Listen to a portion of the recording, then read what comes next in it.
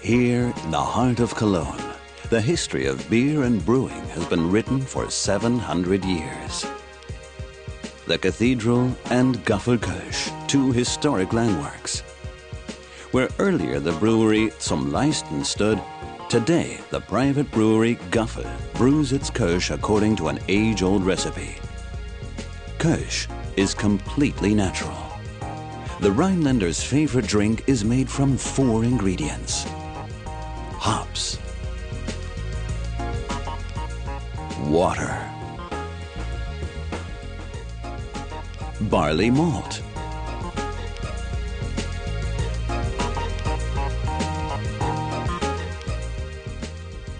and top fermented yeast, nothing else.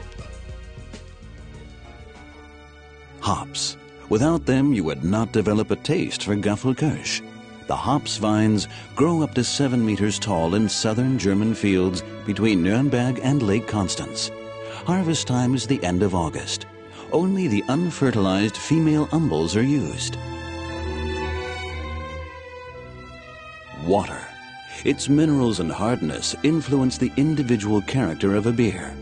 For Gaffel Kölsch, only the brewery's special water is used, a unique composition. There are many sorts of brewing barley in Europe. Gaffel barley grows in the Cologne basin, one of the warmest regions in Germany.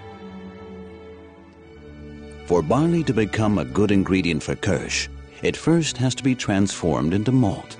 Malt is grain that has been germinated in a special, controlled way. Last of all, the magician among the raw materials, the top fermented yeast. Without its metabolism, there would be no fermentation, and that has a decisive influence on a top fermented Kölsch. An die 4 Rohstoffe Wasser, Hefe, Hopfen und Malz stellen wir höchste Qualitätsanforderungen. Unser Wasser beziehen wir aus unserem hauseigenen Brunnen, der ca. 50 Meter unter der Brauerei liegt. Wir fördern das Wasser dann in die Brauerei und verwenden das Wasser zum Brauen. Once all the raw materials have been examined and are ready for use, the brewing of Kölsch can begin, using the traditional recipe and the most modern technology, for this is the only way to guarantee the highest quality. To the present day, the brewers stick to the purity requirement of the year 1516 and the Kölsch Agreement of 1986. The barley on its way to use in production. After 1 or 2 days under water, the grain begins to germinate. After about 1 week and many inspections, the result is called green malt and only has to dry to arrive in time at the brewery as the best malt for brewing. Now the grain has formed important enzymes. They are necessary for breaking down starch and albumin when brewing Kölsch. The maltose, a double sugar, forms the main component of the beer wort. The sweet brewing malt is the heart of every Kölsch beer. About 17 kilograms are needed for 100 liters. For it to become soluble, it has to be crushed in the crushing mill. After that, the crushing malt is mixed with water and heated up. This is called mashing in specialist jargon. What is mixed together here comes out golden yellow in the end. Anything that wants to go to heaven has to be purified. Things are not any different for Gaffel Kölsch.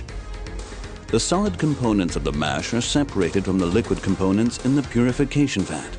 What remains, for one thing, is the wort, so to speak, the basis of Kölsch. And for another, the grain residue, called draff, a valuable byproduct that can be used as animal feed. When making Kölsch, you see, nothing is wasted.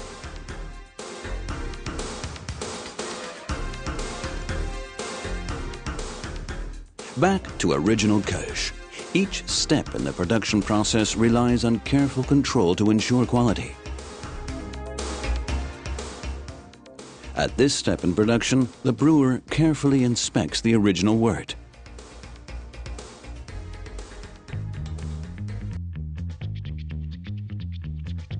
Now things have already become clear.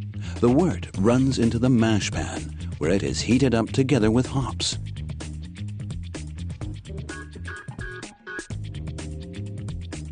The beer is boiled and concentrated. The hops give Kölsch its typical delicately bitter taste, ensure stability of the froth, and act as a preservative for the beer. Once the wort is cooled and clarified, it is ready to have yeast added.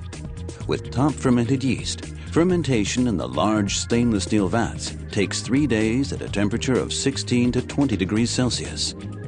During this period, the yeast converts about 40% of the original wort into alcohol. And so, beer's own carbonic acid arises. Without it, Kölsch would not have any nice, firm froth.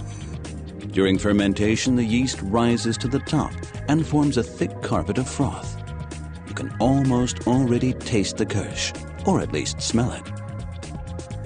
During this process, too, the brewer repeatedly takes samples to test and ensure the quality of the young Kölsch. At this stage, the Kölsch is almost ready.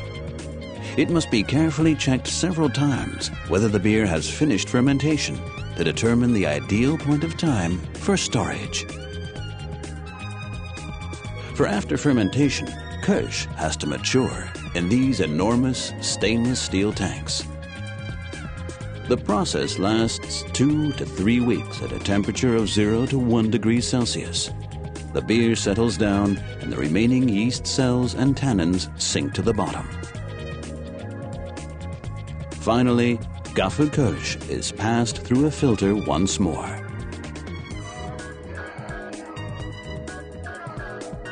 And there it is, finally, a delicately bitter, tasty, cool, premium Kölsch with a crystal clear color. Perfect for filling into vats or bottles. Modern filling and refrigeration technologies guarantee a first-class product of uniform quality.